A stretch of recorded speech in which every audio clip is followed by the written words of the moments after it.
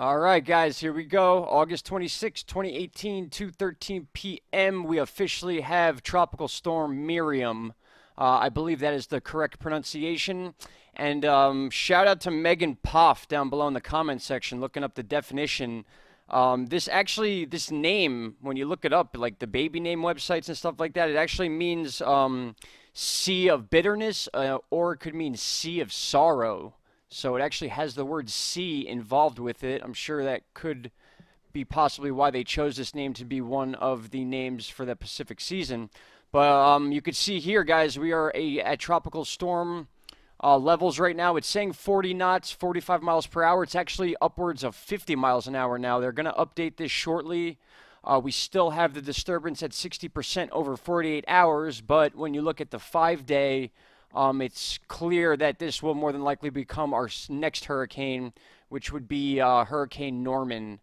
First, it'll be Tropical Storm Norman, and then it will become Hurricane Norman. But we already have Tropical Storm Miriam, which I figured was going to become a tropical storm within the next couple hours from uploading my last video.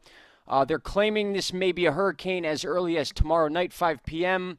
I'm going to say a little sooner than that based on I guess you can call it rapid intensification of this storm already. We have some pretty cool visuals to look at, courtesy of Norway Tracking down below in the comments section. He's a big help on this channel as well. Babe, did you put a gummy bear in my tea? Oh my God, there's a gummy bear in my tea. Awesome. Anyway, guys, check this out. We got satellite views of Miriam right now. You can see it beginning to get its spin counterclockwise as the sun rolls over top of it. That's what that line is you're seeing going across. Here is our visible loop, a little bit of a closer view, a little faster.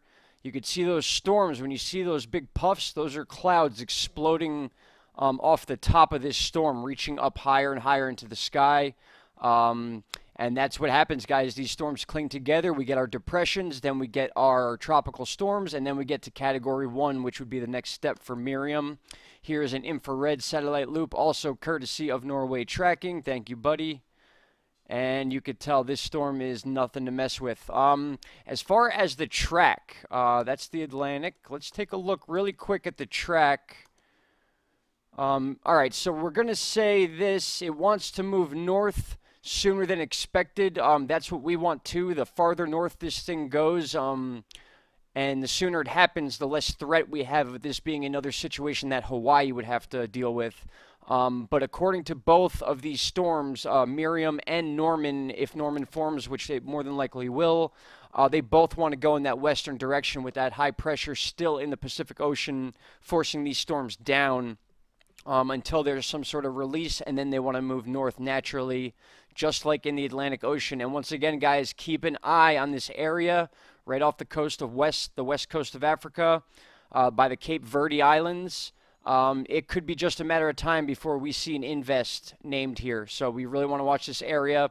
It's been a long time since I've seen a string of storms stick out this far without being interrupted by shear winds or by sandstorms. So, all right, guys, that was the quick update. Just letting you guys know we now have our next named storm for the Pacific Ocean, Tropical Storm Miriam.